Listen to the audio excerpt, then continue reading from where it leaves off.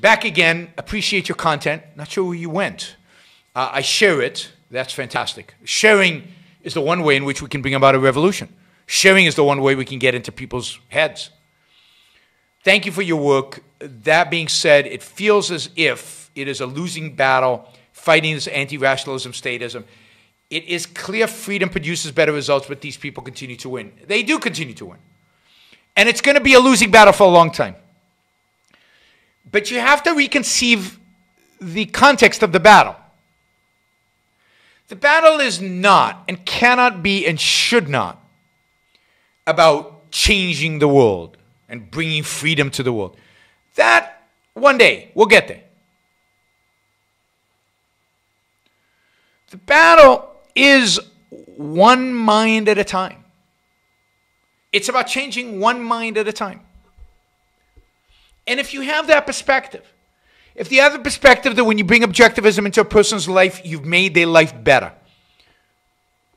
That when you bring objectivism into a person's life, you've made them now an ally. You've made them now a fighter for your ideas.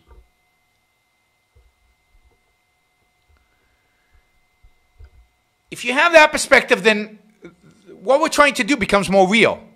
What we're trying to do becomes more accessible. What we're trying to do becomes more achievable. I mean, I think, on Lex Fridman's show, my interview with him, I converted, or not converted, no. I inspired a lot of people, I don't know how many, hundreds maybe, to check out objectivism. Some of them will be inspired, will change their life, will become allies of ours. Some of them won't. But every day, if we can get a few minds, if every one of us sets a goal to change one mind at a time, one mind a week, one mind a month, one mind a day, I don't know, whatever scale you can do it, that changes the world. That will change the world. If you start out by trying to influence politics, if you start out by measuring our influence in terms of politics, then it's hopeless. It's hopeless. When I think that, I don't know how many people voted in the last election. I think it's 140 million people, let's say. 140 million people. 140 million people. I'm inspired by the fact that 100,000 listened to my interview with Lex Fridman. I'm happy that I've got 23,000 followers. We're talking about 140 million people. If I think about 140 million people, if I think about the need to change the minds of 140 million people, I can't do anything. It shuts me down.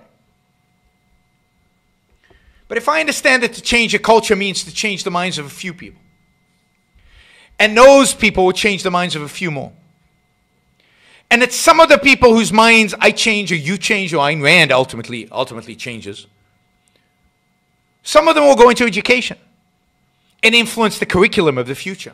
Some of them will go into science and use Ayn Rand's epistemology to discover new things in science. Some of them will go into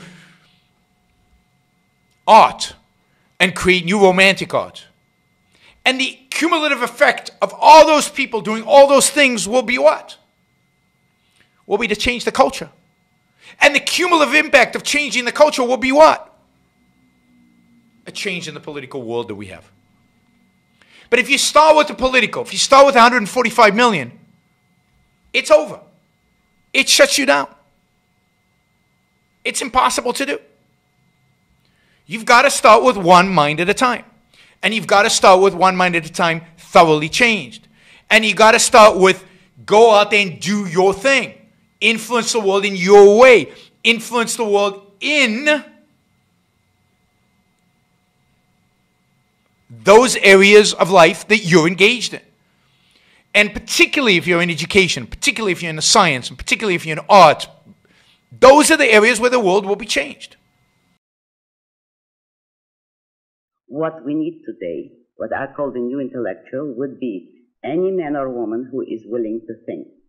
Meaning, any man or woman who knows that man's life must be guided by reason, by the intellect, not by feelings, wishes, whims, or mystic revelations.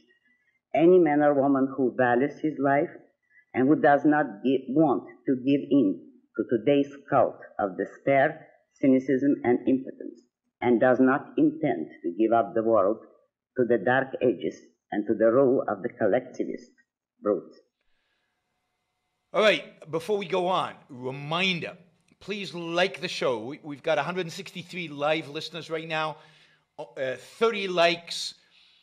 That should be at least 100. I figure at least 100 of you actually like the show.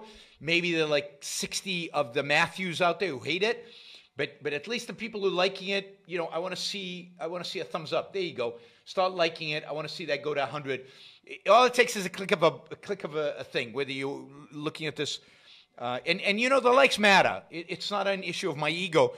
It's an issue of the algorithm. The more you like something, the more the algorithm likes it. So, you know, and if you don't like the show, give it a thumbs down. Let's see your actual views being reflected in the likes. But if you like it, don't just sit there. Help get the show promoted. Of course, you should also share, and you can support the show at yaronbrookshow.com/support, or on Patreon or Subscribestar or Locals.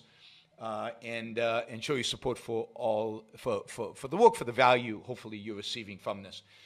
And of course, don't forget, if you're not a subscriber, even if you just come here to troll, or even if you're here like Matthew to defend Marx, then you should subscribe, because that way you'll know when to show up. You'll know what shows are on, when they're on. You'll get notified, right? So yes, like, share, subscribe, support. Like, share, subscribe, support. There you go. Easy. Do one or all of those, please.